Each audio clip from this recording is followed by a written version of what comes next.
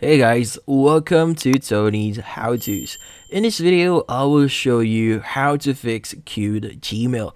So sometimes if you're sending a email in Gmail, sometimes your mails will be stuck in queued.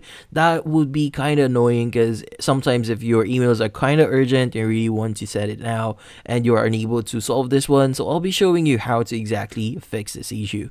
So before we start, hurry up and check out our latest offer under the video. So let's get started.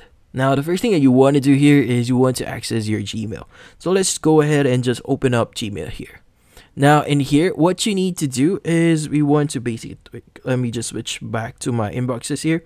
So here, the first thing that you want to do is you want to adjust the settings for your Gmail account.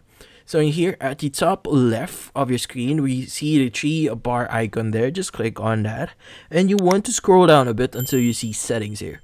So just click on settings.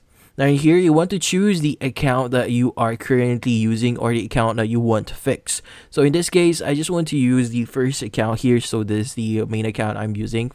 So right now, what we need to do is we want to scroll down a bit until we see the settings that we are looking for. So that setting is gonna be the sync Gmail under the data usage. Now what you need to do here is you want to uncheck this one, and it's going to say turn and sync Gmail off. Just click on OK, and from here we want to go back and basically exit Gmail. Now from here, what you need to do is you want to restart your phone. So let's just hold on the power button and just click on the power off section there.